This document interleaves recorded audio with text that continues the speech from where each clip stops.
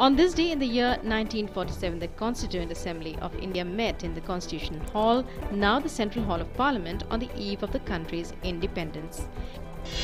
In 1945, on this day, US President Truman announced that Japan had surrendered unconditionally, ending the Second World War. On this day in 1941, a high-level meeting between British Prime Minister Winston Churchill and US President Franklin Roosevelt was held for several days. Following this meeting, a joint statement was issued stating that Britain and the United States would work together for the downfall of Hitler.